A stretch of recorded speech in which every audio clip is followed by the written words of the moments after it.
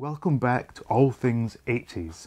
And now as we continue the series of opening, reviewing, playing with the Knickerbocker Dukes of Hazzard toys, we're on to the next one, number 3. This is the Finger Racers Crash Car. Now this was a toy I never had. I don't think I was aware of this toy as a child. It was just from doing some research for the ones that I do remember that this came up. Quite an interesting idea, similar to the wrist racer, except this time it's a finger racer, and this one attaches to your finger, and it just has on the back here some simple instructions: lock car into position, aim at target, press ejection button, and watch them crash. And I believe this will actually come apart upon impact. Like I said, never had this before. I do see this one is stamped 1981. So anyway, let's get this thing opened and see how it does. Man, this, you know, as I say in all these videos, I'm trying to be somewhat careful. You know, as a child, these things were ripped open in seconds and the packaging discarded. This time I'm trying to keep it as intact as possible. Okay, there we go. There, not too bad. So anyway, put that there. So this car is really small, and I'm assuming that, oh, there we go.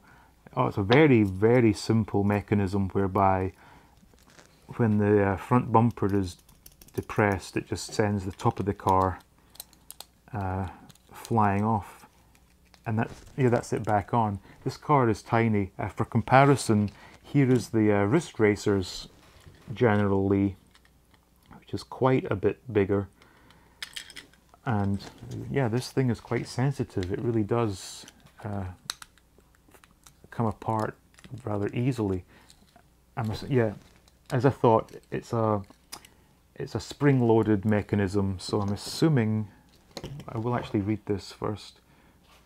It doesn't even tell you, it just, okay, so this goes on this, oh, gee, barely fits onto my finger, and you would slide it back, there we go, couldn't be easier, and it clips in place, you know what,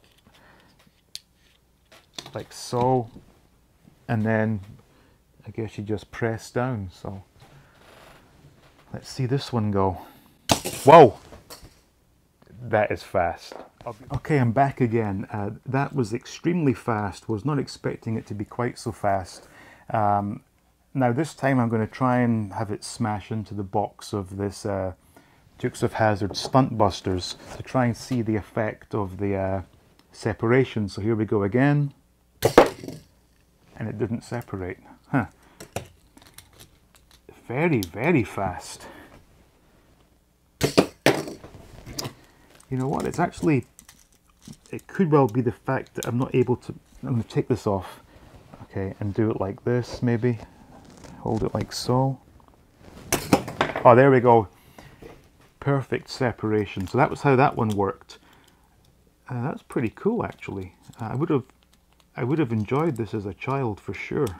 Not quite sure how to get this back together. Oh, there, like this, up, clip on, do that again, that was good.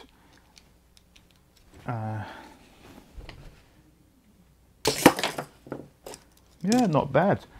Certainly, as a young lad, was always looking for cars that were either fast or did a trick.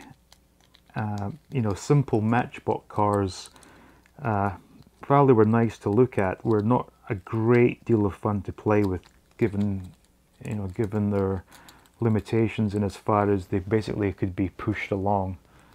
These, however, are pretty exciting to play with, and even by modern standards, this thing comes out like a rocket. One more.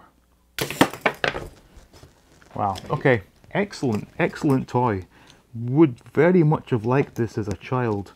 Like I said, I don't recall ever seeing them. Maybe it was an American thing only, I have no idea. But certainly as I play with this in 2019, I am very, very impressed with it. Oh, still can't quite figure out how to put it back together, like so.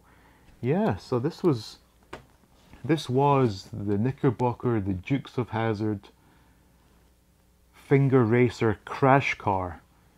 So yeah, excellent toy, excellent toy.